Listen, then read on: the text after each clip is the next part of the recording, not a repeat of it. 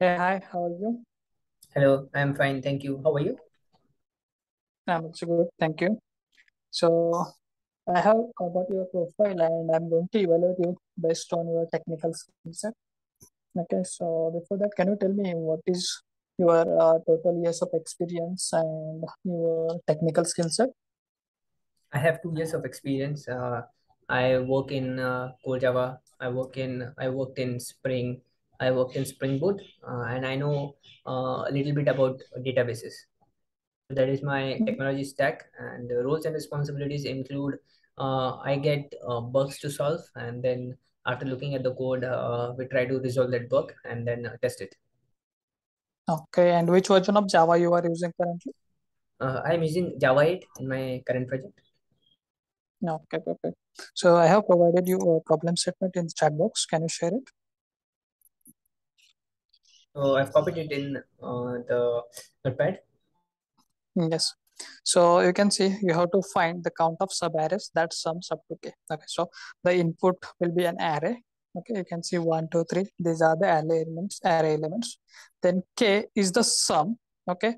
And you have to identify all the pairs, or you can call it as a sub-arrays from the input that will have sum as a three, which is k. So you can see the logic like one comma two. That is one sub-array which is having sum as three.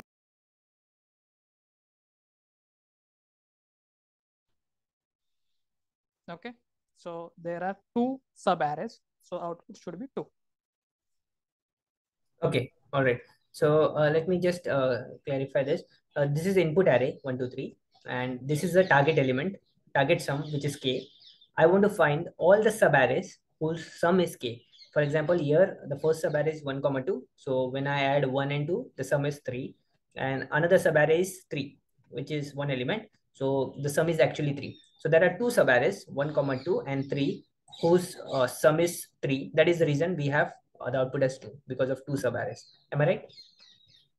Yes, correct. All right. So let me start coding on this. The first thing is I'm going to create an array. So integer array because it's an array of integer, and I'm going to use three elements 1, comma 2, comma 3. So this is similar to the input that you have given us, and integer k equal to 3. K is the target.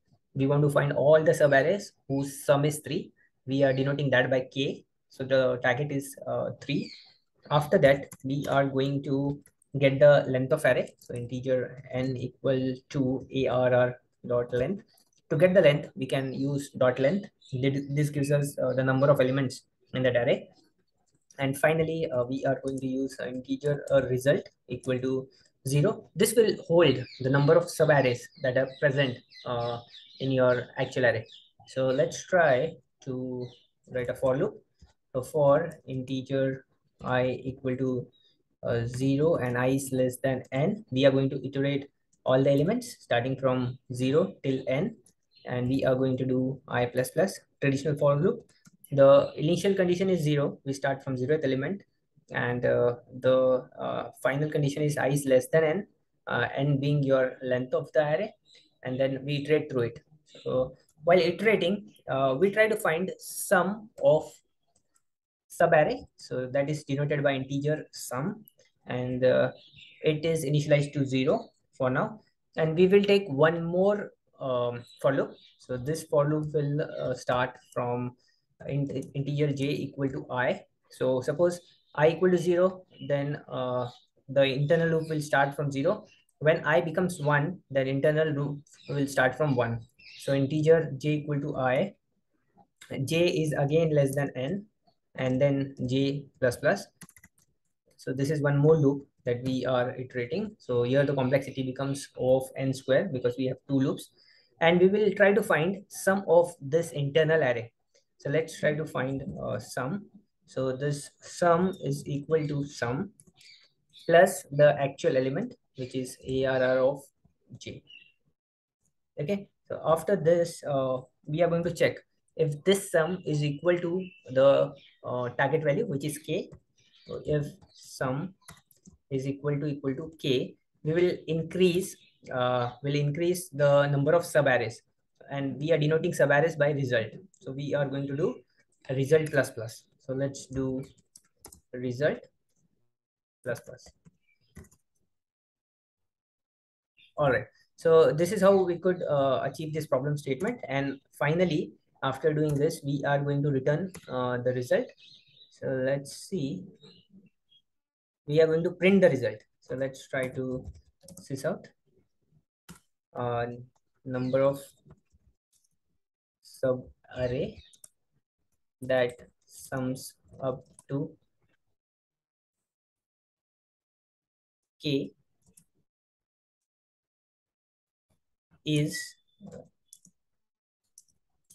result. So these are the number of some sub array that sums up to the target value. So let me run this. So a number of sub array that sums up to 3 is 2. So we have two sub arrays whose sum is 3. So this is how I could achieve this. And the time complexity of this is O of n square. And I think this can be reduced from O of n square to we can try to form a better solution and try to reduce this time complexity. So if you have a better solution, then please write it in the comment section. So that's it. Okay. Can you do one more thing? Try to modify the input of array, like instead of 1, 2, 3, can you make it 1, 1, 1? Yeah. So let me make it as you said, 1, 1, and 1. Yeah. And make k as a 2. Okay. So you want to make k as 2. So in this case, Mm, we have three elements, 1, 1, 1, and k as 2.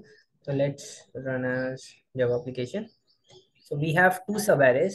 One subarray is this 1 and 1, and then the second subarray is this 1 and 1. So that is the reason it printed as two subarrays. Okay, perfect, fine. That's it from this video. Thank you. Bye bye. Thanks everyone. Bye bye.